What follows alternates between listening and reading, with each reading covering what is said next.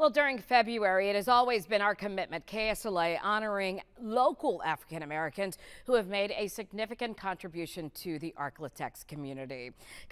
Baylor is best known as a public artist, a painter of large, brightly colored murals throughout the Shreveport area.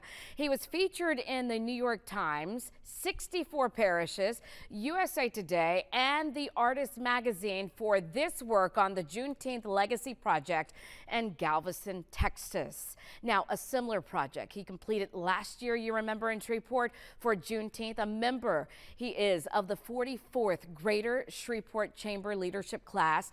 Baylor's placement of murals throughout Northwest Louisiana aims to generate dialogue around specific subjects or community issues, create vibrant neighborhoods people want to visit, live in, and take care of, and become centerpieces that bring people together to celebrate heritage and history.